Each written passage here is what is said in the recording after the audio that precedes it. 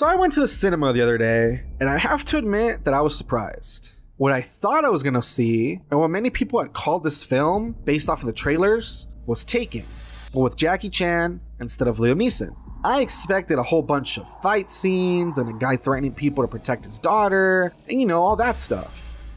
I'm just gonna say it now, but The Foreigner is nothing like the Taken series. Depending on who you are, that could be a good or a bad thing. So allow me to better explain the movie so you can get a clearer picture of what I'm talking about. Based on a 1992 novel, The Chinaman by Stephen Leather, The Foreigner follows the story of a London Chinese restaurant owner named Quan, who loses his teenage daughter in a senseless act of politically motivated terrorism.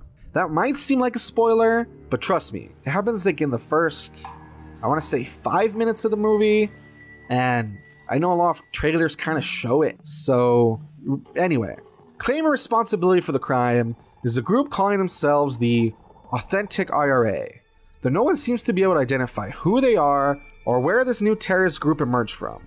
Not even Irish Deputy Minister Liam Hennessy, a former IRA member turned British government official who publicly condemns all the civilian deaths and is in charge of tracking down the bombers. Though Quan is at first severely depressed by the death of his daughter, this soon turns to rage as he goes on a revenge-fueled vendetta to take down those responsible. Before long, this of course leads to Quan crossing paths with Hennessy, whose past may hold clues to the identities of the killers. However, Quan has some secrets of his own that he had been hoping to leave far behind him and are now being forced to emerge.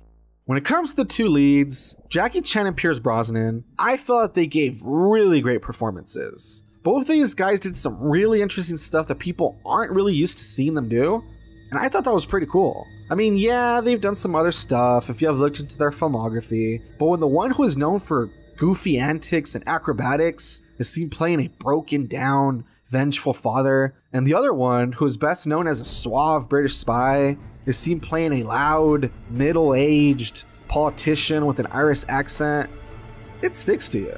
I never thought I would see a movie with these two men together, and yet here we are. And it actually works quite well. However, with that, I have to admit that I felt the rest of the cast was pretty forgettable and didn't stand out at all. If I had to tell you anything about the members of the Authentic IRA, who, let me remind you, are supposed to be the villains of the movie, all I draw is a blank. Speaking of which, the IRA is an interesting choice as a villain in 2017. While yes, they still exist to this day, it's not like you really hear about them, and I doubt anyone under a certain age even knows about their brutal history. See, back when the book was written in the 90s, the IRA was bombing stuff up, and so it made sense to talk about them since they were topical. Now though, it feels weird to hear the movie talk about all the past fights and carnage, then the ceasefires and peace treaties and all that. It's almost like a weird culture clash or something. Unfortunately, politics and overall talk regarding these past struggles is a large part of the movie. So yeah, just a heads up that if you're expecting a whole bunch of action, you might want to settle down, as there will be a lot of this kind of talk. However, that isn't to say that there isn't any action. From Jackie Chan's character fighting off attackers in a small Airbnb, to hunting down people in the middle of a forest, we get some pretty cool fights.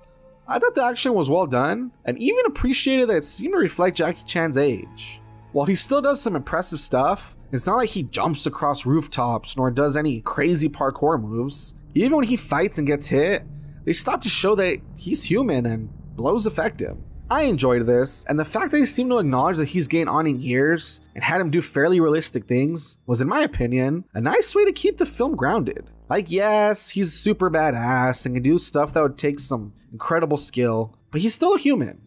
Better, in my opinion, to portray him like this than like some invincible superhero like in The Expendables or The Fast and the Furious or whatever. However, once again, just want to put it out there, the movie isn't exactly action-packed, so expect action scenes to be few and far between. So yeah, as you can see, the film has its pros and cons. On the one hand, we have great acting from its stars, cool action scenes, and though I don't want to get into the story and spoil it, a really good emotional ride as you follow Jackie's quest for justice. On the other hand though, the rest of the characters in this movie, including the villains, are pretty unremarkable, The whole IRA terrorist thing feels like a story better suited for a 90s movie, and there is a lot of talking. Personally, I don't mind that sort of thing, but I know that there are some people who want big spectacle if they walk into what seems to be an action movie, so it only seems fair to try and be more straightforward than the trailers. When it comes down to it, I definitely recommend this movie. Sure, I can't tell you if you will enjoy it, seeing as how everyone watching this video has different stuff that is up their alley, but what I can tell you is that if any of what I talked about in this video seemed interesting to you, then why not give it a chance? Jackie Chan is 63 years old, and he is still working his butt off, doing stunts to entertain us. How about we show him some love, you know? But hey, that's just my opinion. And remember, don't take anything I say too seriously. After all, I'm just a wannabe reviewer. Thanks for watching.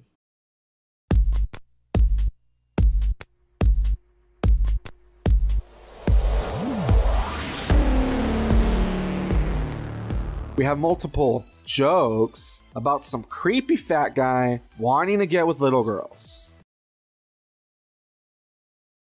Moving on.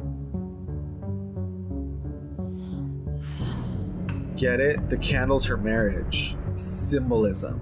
Subtle.